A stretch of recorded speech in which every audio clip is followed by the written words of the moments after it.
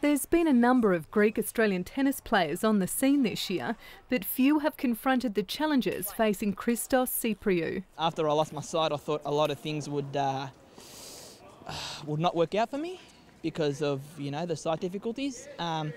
But coming to blind sports has really changed my life. He lost most of his sight in 1999, but never lost his dream of becoming a professional sportsman.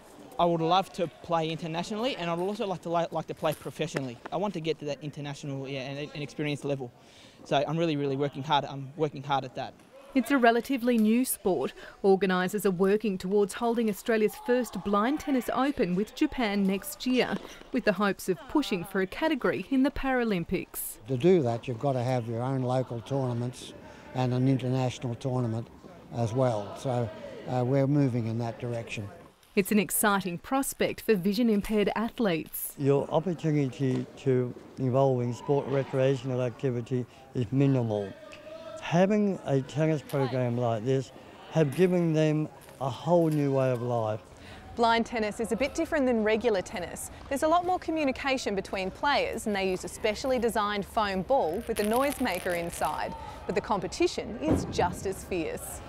Oh, you got to watch out for other balls too, going from other courts. That's another thing. But it does get pretty competitive, but I enjoy it.